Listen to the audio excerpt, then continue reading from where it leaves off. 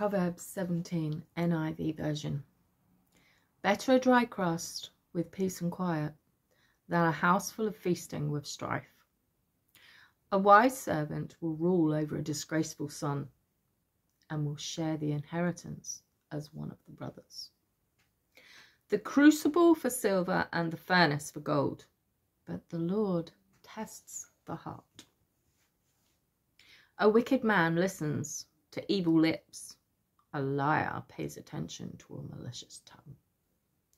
He who mocks the poor shows contempt for their maker. Whoever gloats over disaster will not go unpunished.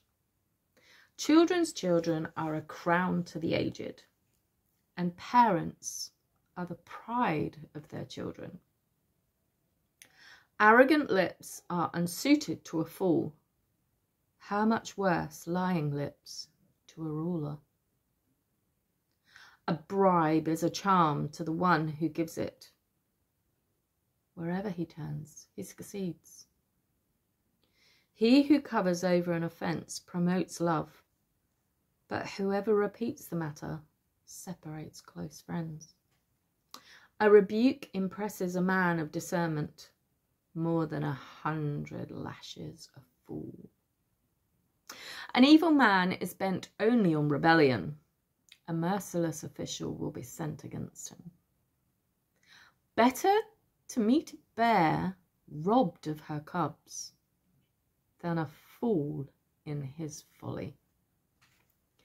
If a man pays back evil for good, evil will never leave his house. Starting a quarrel is like breaching a dam. So drop the matter before a dispute breaks out. Acquitting the guilty and condemning the innocent. The Lord detests them both. Of what use is money in the hand of a fool, since he has no desire to get wisdom? A friend loves at all times, and a brother is born for adversity. A man lacking in judgment strikes hands in pledge and puts up security for his neighbour. He who loves a quarrel loves sin. He who builds a high gate invites destruction. A man of perverse heart does not prosper. He whose tongue is deceitful falls into trouble. To have a fool for a son brings grief.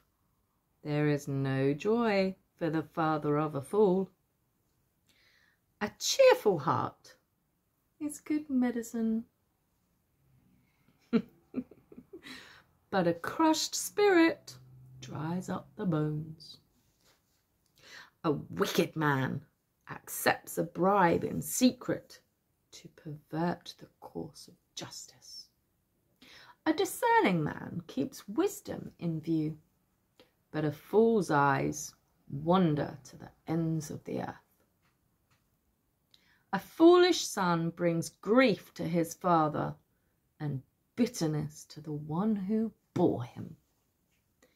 It is not good to punish an innocent man or to flog officials for their integrity.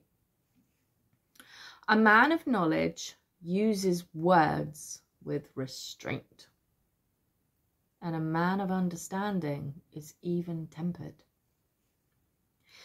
Even a fool is thought wise if he keeps silent, and discerning if he holds his tongue. Thanks for listening. Bye-bye.